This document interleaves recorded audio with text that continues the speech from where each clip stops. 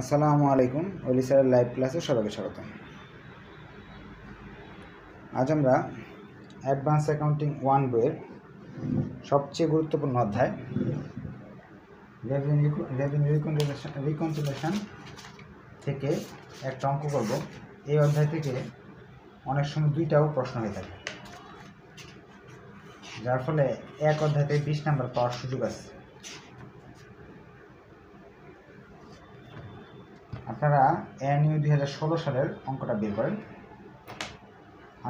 আজকে কোনটাকে একটা অঙ্ক করব, কনস্ট্রাকশন। দেখতে শুনতে অথবা বুঝতে সমস্যা হলে অবশ্যই কমেন্ট করবেন।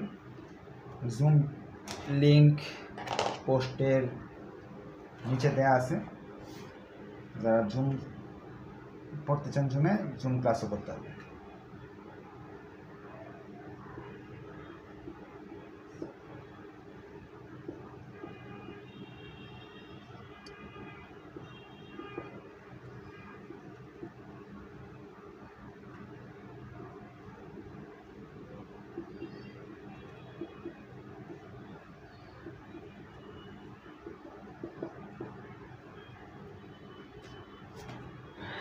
লেকচার শিটের 5 নম্বর অঙ্ক অথবা এনইউ 2016, নাম হলো Zahid.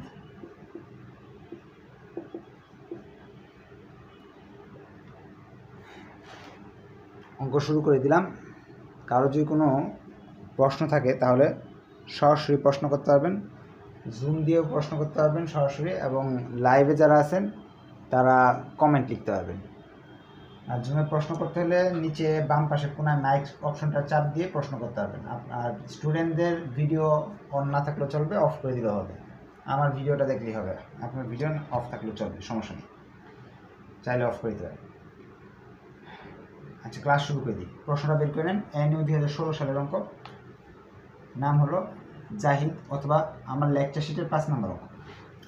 During 2011, Jahid Limited start a construction job with a contract price of 16 lakh.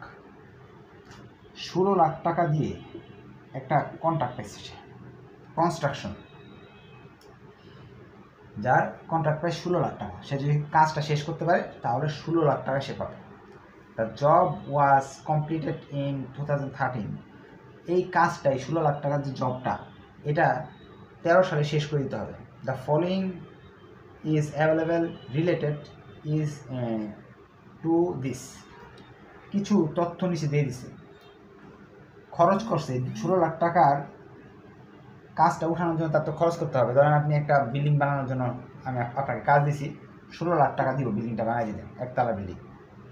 এখন আপনি চাইছেন যে 3 বছর সময় লাগবে, কস্ট করছেন, প্রথম বছর কস্ট করছেন 2011। আমি প্রশ্নটা উঠে দিয়েছি, যাদের কাছে প্রশ্ন নাই, প্রশ্ন ছাড়া তো প্রশ্ন না বুঝলে তো আর ইয়ে করতে পারবে না, এই জন্য প্রশ্ন আমি উঠে দিচ্ছি। আপনি ওই কনস্ট্রাকশনের জন্য 3 বছর সময় পেয়েছেন। প্রথম বছর আপনি খরচ করছেন 4 লাখ, পরের বছর 4 লাখের পরের বছর টোটাল খরচ করছেন 9,35,000। শেষ বছরে 10,70,000 টাকা কাজ করছে। এই প্রথমের এই অর্থ এটা যে প্রথম 4 লাখ খরচ করছেন, পরে 4 লাখ সহ টোটাল 9 লাখ খরচ হলো 12 বছর পর্যন্ত। 13 বছর 2013 সালে যে একেবারে 1,10,70,000 টাকা দিয়ে কাজ কমপ্লিট করে ফেলছে। এখানে একটা দেওয়া আছে এস্টিমেটেড 6 লাখ। এখন 2011 সালে যখন আপনি কাজ হাতে নিছেন, 4 লাখ টাকা খরচ করে ফেলছেন, ডিসেম্বর মাস পর্যন্ত 1 বছরে 4 লাখ খরচ করছেন, তখন ভাবতেছেন এই 16 লাখ টাকার সম্পূর্ণ কাজটা করতে আমার 6 লাখ টাকা লাগবে। আরও এটা তো আইডিয়া করা যায়। তাই আইডিয়া করছেন কয় লাখ টাকা? 6 লাখ টাকা লাগবে।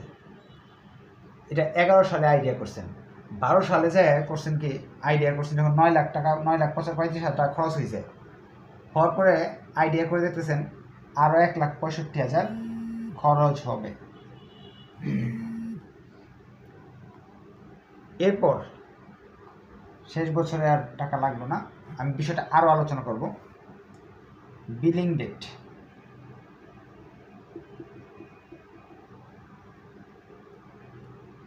3 লাখ। প্রশ্নে যেগুলো দেওয়া আছে এটা উঠে ফেলি, পরে অঙ্কের সময় আবার আলোচনা করব।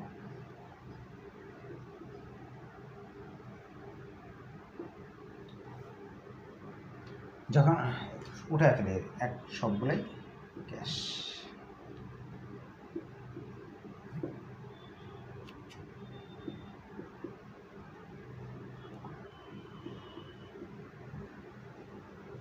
প্রশ্নটা আমি উঠে ফেললাম, প্রথম থেকে শুরু করছি। 2011 সাল 16 লাখ টাকার একটা কন্ট্রাক্ট পাইছি আমি।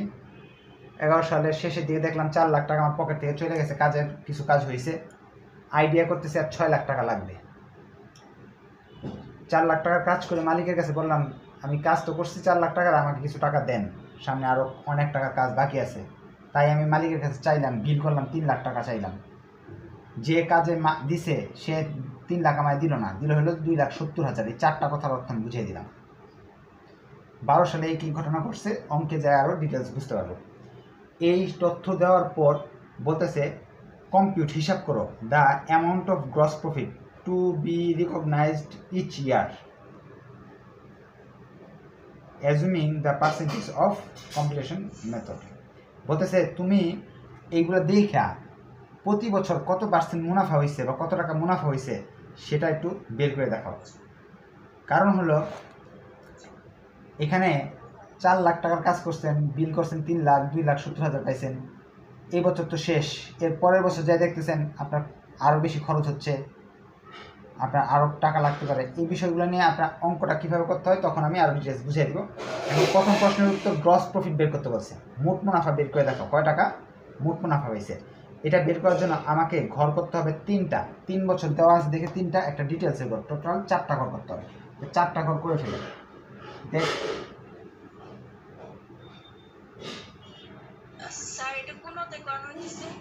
চ্যাপ্টার 3, তৃতীয় চ্যাপ্টারের প্রবলেম 5 করাচ্ছি। এর আগে 4টা ক্লাস হয়েছে, আপনাকে একটা প্রাইভেট গ্রুপে অ্যাড করা হয়েছে, ওই গ্রুপে বাকি 4টা ক্লাসের ভিডিও আছে, একটু কষ্ট করে দেখে নিন, তাহলে এই অঙ্কগুলো বুঝতে আপনার জন্য সুবিধা হবে।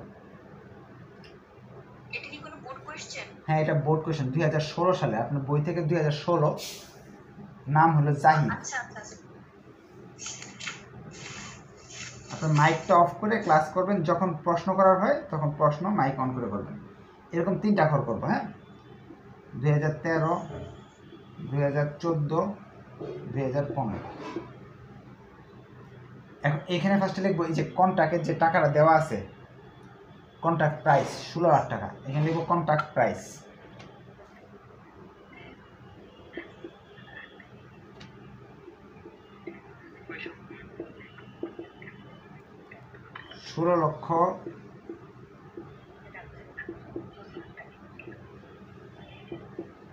প্রতি ঘরে লিখবো 16 লক্ষ টাকা, এখানে একটা দাগ দিয়ে দিব। এরপরে লিখবো কস্ট, এই যে কস্টটা দিব, কস্ট কত কত আছে, কস্ট আছে হলো 4 লাখ,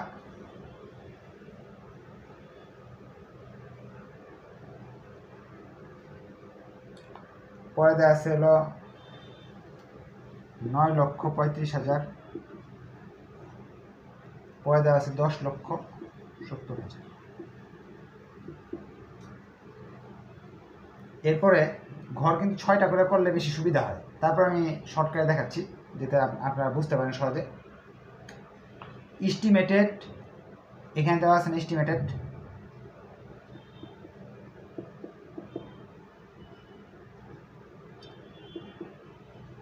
এস্টিমেটেড দেওয়া আছে 6 লক্ষ,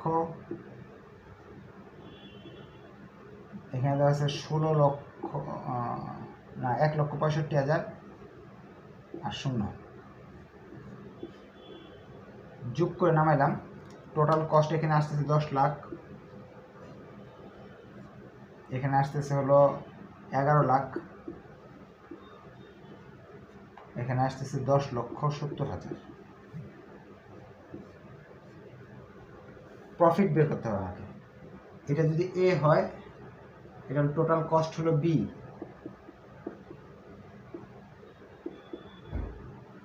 সিতে আমরা বের করবো প্রফিট। প্রফিট বের করতে এ থেকে বি বাদ দিব, অর্থাৎ 16 লক্ষ থেকে 10 লক্ষ বাদ দিলে 6 লক্ষ টাকা থাকে, 16 লক্ষ থেকে 11 লক্ষ বাদ দিলে থাকে 5 লক্ষ টাকা, 16 লক্ষ থেকে 10 লক্ষ 70,000 বাদ দিলে থাকে 5,30,000 টাকা।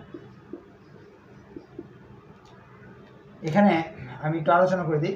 16 লক্ষ টাকা আমি বিল পাওয়ার কথা, প্রথম বছর 4 লক্ষ খরচ করলাম, এটা লিখছি এখানে।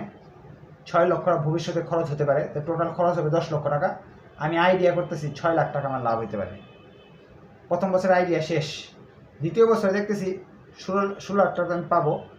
টোটাল যায় 4 লাখ সহ টোটাল যায় 9,35,000 টাকা খরচ হয়েছে। আরও আমি হিসাব করে দেখতেছি আরও যে কাজটা বাকি আছে সেই হিসাবে আরও 1,65,000 টাকা রাখতে পারে ভবিষ্যতে। টোটাল 11 লাখ টাকা খরচ হবে। 16 লাখ থেকে 11 লাখ যদি আমি বাদ দিই তাহলে আমার লাভ থাকবে কত? এবার 5 লক্ষ টাকা। দ্বিতীয় বছর শেষে আমি এটা ভাবলাম 5 লক্ষ টাকা লাভ থাকবে। তৃতীয় বছরে যা দেখতেছি আমার আইডিয়াগুলো ভুল। টোটাল আমি 10,70,000 টাকা খরচ হয়েছে 16 লাখ টাকা কাজ করতে গিয়ে, 5,30,000 টাকা আমার প্রফিট হয়ে গেছে। এই 3 বছরের প্রফিট আমি বের করলাম। এখন আমাদের বের করতে হবে, প্রফিট বের করার মাঝে যদি কারো কোনো কোয়েশ্চেন থাকে তাহলে বলতে পারেন যে কীভাবে এই প্রফিটটা বের করা হয়, গ্রস প্রফিটটা বের করার নিয়মটা যদি কারো যদি এস্টিমেটেড গ্রস প্রফিট বের করার নিয়মটা যদি কারো কোনো কোয়েশ্চেন থাকে তাহলে বলতে পারেন। এখন আমাকে কি করতে হবে? পার্সেন্টেজ বের করতে হবে। গ্রস প্রফিটের পার্সেন্ট কত, আসলে আমার মুনাফা কত পার্সেন্ট হচ্ছে সেটা বের করতে হবে। পার্সেন্টেজ অফ কমপ্লিটেশন বের করব, সম্পূর্ণ কতটুকু কাজ করছি।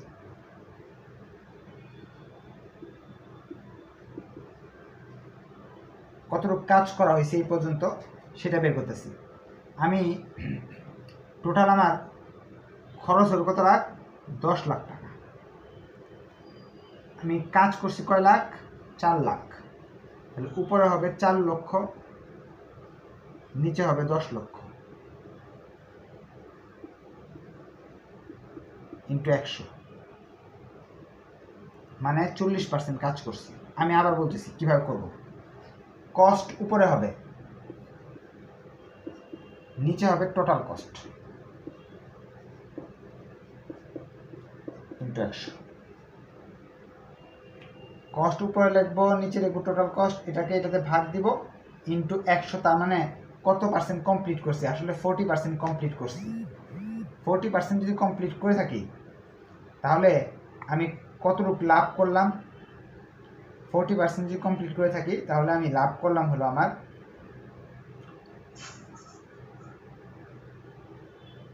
প্রফিটের 40% আমি লাভ করলাম।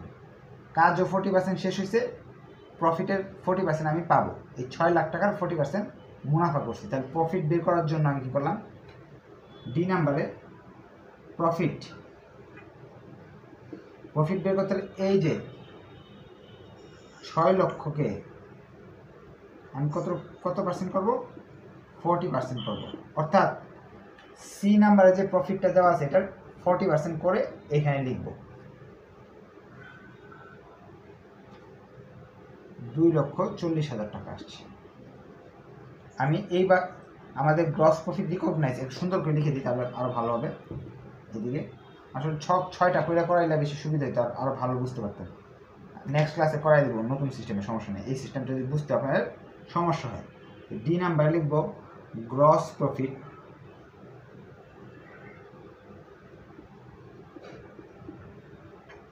রিকগনাইজ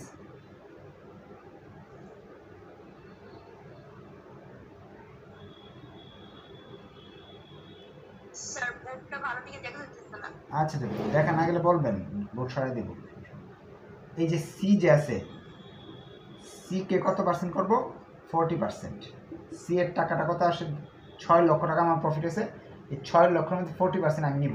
40% আসে 2,40,000। এই ধাপটা কোনো কোয়েশ্চেন থাকলে বলেন, আপনার কথা বোঝা যাচ্ছে না। আচ্ছা, এখন আমরা 2014 সালেরটা করতে হলে 13 সালের হুবহু কাজ করতে হবে। 14 সালে এই পর্যন্ত তো আমি বোঝানো হয়েছে। এখন এই পার্সেন্টেজটা বের করার নিয়মটা কি বলছিলাম? Cost by total gross. Cost এখানে কত 14 সালের কস্ট হলো 9,35,000। টোটাল কস্ট কত এখানে 11 লাখ। পার্সেন্ট বের হবে তাহলে কত 85%। এখন কি কাজ করতে এই পার্সেন্টটা কার উপরে গুণ করবো সি নাম্বার প্রফিট যে আছে আমাদের গ্রস প্রফিট 5 লাখ, এই 5 লাখের 85% করলাম তাহলে আসতেছে 5 লাখের 85% করলে আসে 4,25,000 টাকা। আমরা বুঝতে পারলাম প্রথম বছর আমি যে কাজ করছি সেই কাজের অনুযায়ী 2,40,000 টাকা আমার লাভ হয়েছে। দ্বিতীয় বছর টোটাল আমার যে কাজ করছি এই 2,40,000 সহ মোটমাট 4,25,000 টাকা লাভ হয়েছে। তৃতীয় বছর সেম কাজ করতে হবে। এখানে কিন্তু 100 দিইনি, 100 দিয়ে নেবেন, জায়গার অভাবে দিতে পারিনি। কস্ট কত হইতেছে এটা, টোটাল কস্টও এটা সেম, গুণ 100, পার্সেন্ট চলে আসলো 100%।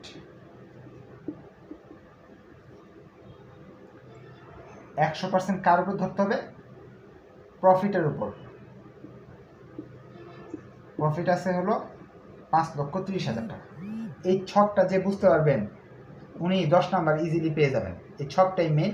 আমি নেক্সট ক্লাসে আরও ইজি একটা, এই পদ্ধতি যদি আপনাদের কাছে কঠিন লাগে আরও একটা ইজি পদ্ধতি আছে, সেই পদ্ধতিতে দেখায় দেব।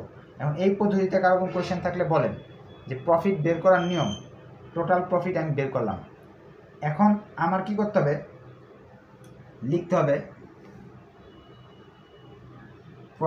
Gross profit previous year, last year লেখেন তাহলে সুবিধা হবে। লাস্ট ইয়ার যেমন এখানে 2,40,000 টাকা কিন্তু 2013 সালের লাভ, কিন্তু 2014 সালের লাভ কত টাকা 4,25,000 টাকা কিন্তু টোটাল লাভ। টোটাল লাভের মাঝে আগের বছর করে রাখছে কত 2,40,000, তার মানে লাস্ট ইয়ারের 2,40,000 টাকা থেকে বাদ দিতে হবে। তাহলে 2014 সালের নেট প্রফিটটা আমি পেয়ে যাব। 2014 সালের নেট প্রফিট আসতেছে 1,85,000। লেস দিয়ে দিই, বাদ দিয়ে দিই। তাহলে 15 সালের লাভটা যদি বের করতে চাই তাহলে 14 সালে যে লাভটা ছিল সেটা আমি বাদ দিয়ে দিব। বাদ দিলে এই টাকাটা বেরিয়ে আসবে 1,05,000 টাকা। আমাদের প্রতি বছরের গ্রস প্রফিট রিকগনাইজড বেরিয়ে আসলো। গ্রস প্রফিট যে রিকগনাইজড কারেন্ট ইয়ার, বর্তমান বছরের।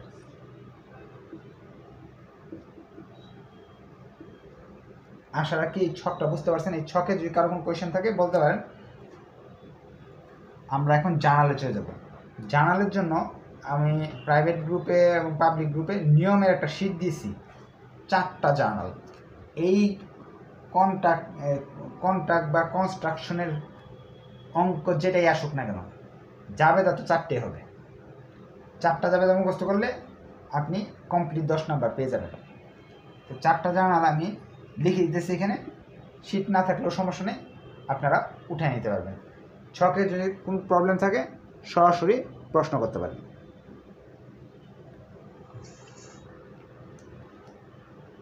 ছকে মনে হয় কারো কোনো প্রশ্ন নাই। আমি মেসেঞ্জারও দেখলাম কারো কোনো সারা নাই, জুমেও নাই, তার মানে ছক আপনারা বুঝতে পারছেন। জাবেদার ঘর করে ফেললাম আমি এখানে করতেছি, কারণ এই সবগুলো তথ্য আমার লাগবে, এই জন্য জাবেদার ঘর করলাম। তারা বলতেছে, প্রশ্নে বলতেছে computation journal entries for 2012, sorry এটা 2012 হবে না, আমি তো এখানে সালগুলো কত লিখছি 13, 14, 15 না, তাহলে হবে হলো এটা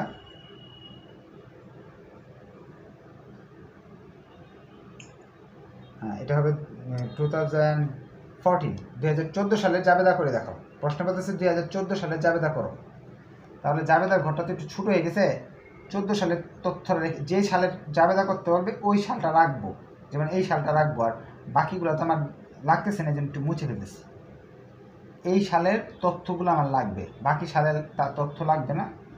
এই জন্য আমি এই পাশটা একটু মুছে জার্নালের ছকটা একটু বড় করে নিলাম, যাতে আপনাদের বোঝাতে পারি সহজে।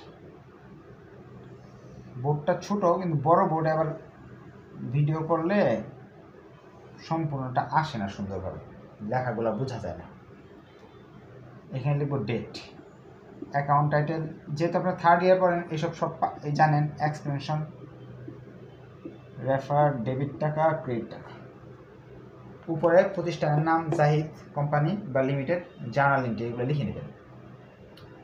জাবেদা করার ক্ষেত্রে 4টা জাবেদার প্রথম জাবেদাটা 2014 সালের ডিসেম্বর 31, সবগুলো বছর শেষের জাবেদা হবে। কস্টের জাবেদা দিতে হবে, কস্ট কত লাখ টাকা দেওয়া আছে এটা দেওয়া আছে। কস্টের জাবেদা কি দিতে হয়? কনস্ট্রাকশন ইন প্রসেস লিখবেন, কনস্ট্রাকশন। 4টা জাবেদা মুখস্থ করে ফেলবেন, আমি ব্যাখ্যা। আচ্ছা, আমি বলতেছি। Construction in process, construction in process debit. এরপর ম্যাটেরিয়াল,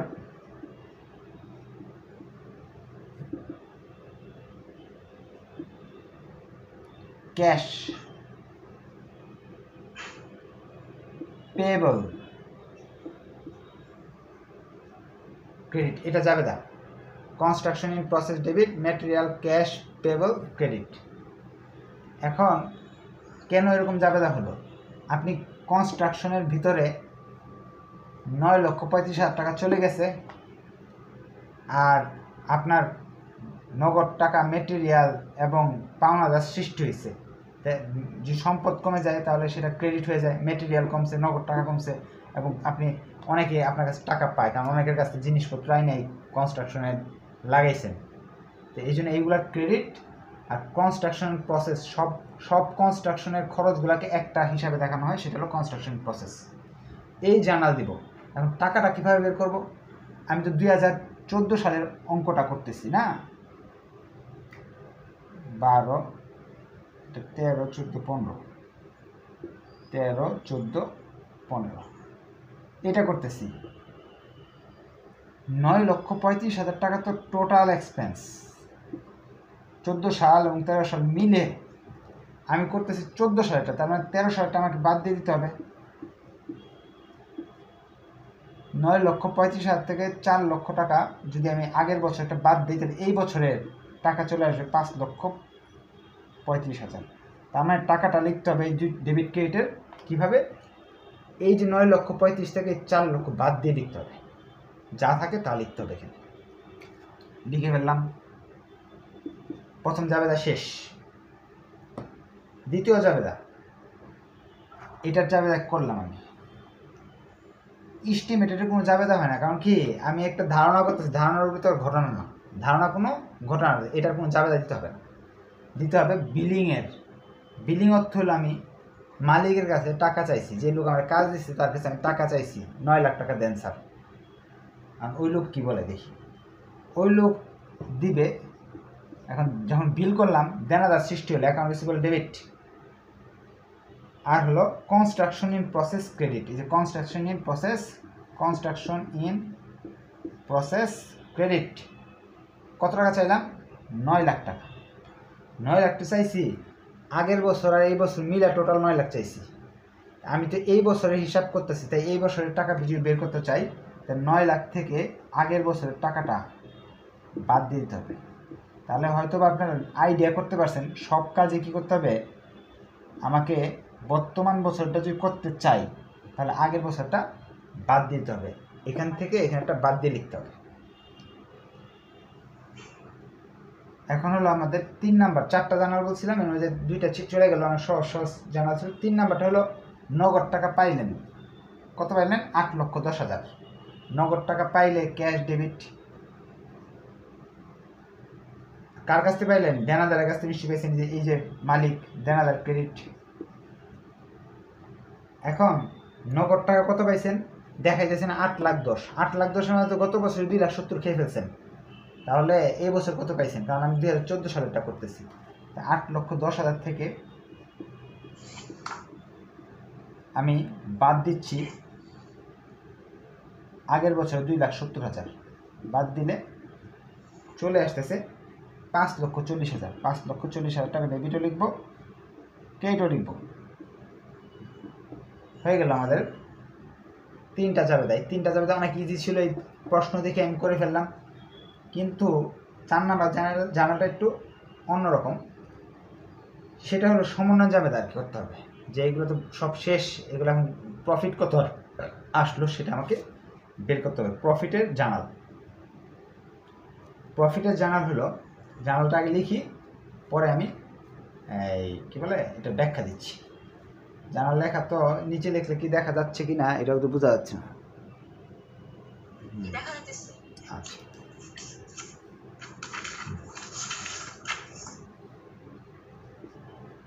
এটা জার্নাল আমি লিখে দিচ্ছি, construction expense debit, construction in process debit. এই জায়গাটা কিন্তু শীট আছে, শীটে আছে। রেভিনিউ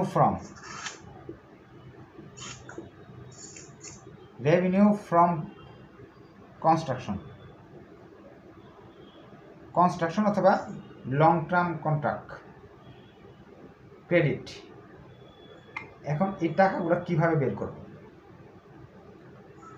কনস্ট্রাকশন বাবদ আমি এই বছর খরচ করছি, এখানে জানি 5,35,000 টাকা খরচ করছি এই বছর। 5,35,000 টাকা এই বছর খরচ করছি, এটা আমার জানা আছে আমার। এখন এই বছর কনস্ট্রাকশন ইন প্রসেসে এই যে নিচে যে টাকাটা বের করছি না 1,85,000, এটা লিখবো 1,85,000। আমি পরে এটা ব্যাখ্যা দিচ্ছি। 1,85,000। এখন এই দুইটা যোগ করে ফাইনাল করে লিখে ফেলবো। এই যে এই রেভিনিউ নামে লিখবো 7,20,000 টাকা। এখন বিষয়টা আমি ব্যাখ্যা করতেছি। আমার খরচ হয়েছে 5,35,000, আমি দেখতেছি, কারণ কি কনস্ট্রাকশন প্রসেসে মেটেরিয়াল গেছে, ক্যাশ গেছে, মানুষ টাকা পায়, মোট 5,35,000 টাকা আমার এখানে খরচ হয়েছে। এই খরচের সঙ্গে আমার খরচ টরচ বাদ দেওয়ার পরে এখানে লেখা আছে কিন্তু আমার লাভ করছি কত, 1,85,000 টাকা খরচ টরচ বাদ দেওয়ার পর। তাহলে মোট বিক্রয় কীভাবে কত হইল? রেভিনিউ মানে কি বিক্রয় বা আয়, আয়টা কীভাবে বের হয় একটু দেখি।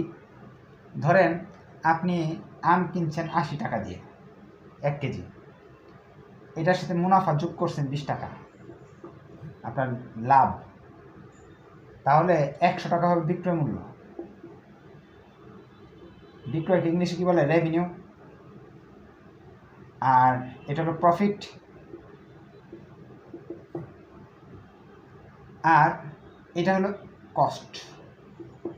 তাহলে এটা হলো কস্ট বা এক্সপেন্স, এটা হলো প্রফিট আপনার 1,85,000 টাকা। আর দুইটা যোগ করলেন রেভিনিউ। রেভিনিউ হলো বিক্রয় বা সেলস। এখানে সেলস না লিখে আমরা কিছু বিক্রি করি নি, আপনার তো কাজ করতেছি, এটা সার্ভিস রেভিনিউ হিসেবে যাবে। Revenue from long term contract. 4টা যাবে, তার ব্যাখ্যা সহ বুঝিয়ে দিলাম টাকাগুলো কোথা থেকে আসবে। এই 3টা টাকা তো বইতে দেওয়া থাকে, প্রশ্ন কোনো কোয়েশ্চেন নেই। লাস্টের টাকাটা বের করার সিস্টেমটাও শিখিয়ে দিলাম, যে একটা টাকা আসবে এখান থেকে, আরেকটা থাকবে এখান থেকে, এই দুইটা যোগ করে এখানে আসবে। বইতে আরও অনেক জটিলভাবে করছে, এই 85% ব্যবহার করে করছে।